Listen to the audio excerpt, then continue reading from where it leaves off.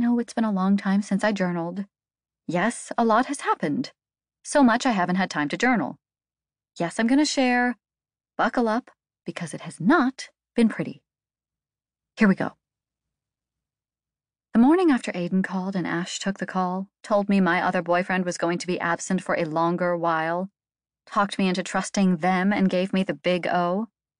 Ash was out for a run and I was curled on the sofa in the living room of the cottage, glaring at my post-its all over the walls, worried about Aiden, war, and a pimple that seemed to be forming on my chin that heralded my period coming.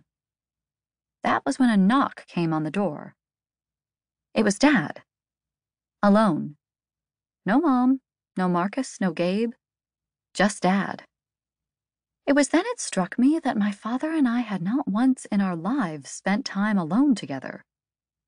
I felt suddenly shy. It was whacked, but give me a break. I was 34 years old, and this was the first time I was alone with my father. Hey, I muttered, sounding as shy as I was feeling. Good morning, honey, he said softly. Okay, I might have mentioned this, but my dad is super good looking. He also looked 10 years younger than my mom, which meant he looked about 10 years older than Gabe, which meant he looked about 10 years older than me. Yeah, this felt weird. That said, even though Gabe looked my age, Gabe himself was 10 years older than me. He was Mom and Dad's firstborn. Which pissed Viv off because it meant she could still be bossy big sister, but she couldn't be bossy firstborn with all the rights and privileges that Viv thought she should have in that role. That said, she pointed out frequently that she was still firstborn sister, which continued to afford her said rights and privileges. Sue and I just didn't agree. Then again, we never did. You want coffee? I asked my dad.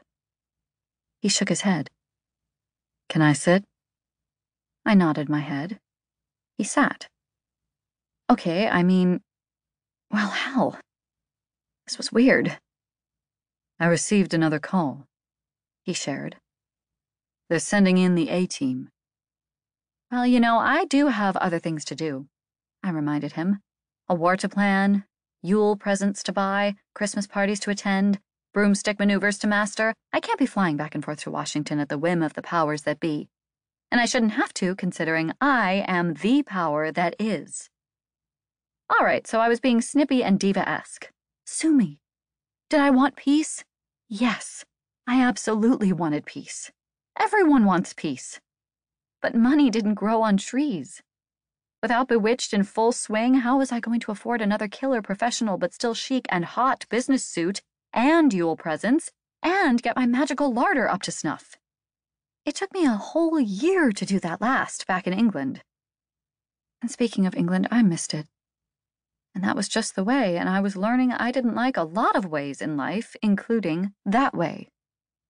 When I was in England, I missed America. Now that I was in America, I missed England. Bah! I know, Dad said.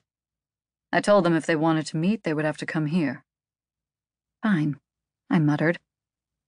Dad hesitated a second before he asked, Do you have something on your mind? I looked right in his eyes. Which of the 7,623 priority somethings would you like me to talk about? And mind, those are the priority somethings. I have another 18,294 secondary somethings up there, too. Whatever you want to talk about, he offered. I looked out the window and took a sip of coffee. Matty. You love each other, I said to the window. Sorry? He asked me. I looked to him again. You and Mom. You love each other. Like, a lot. Yes, he agreed. How did you do it? My sweet girl, he whispered.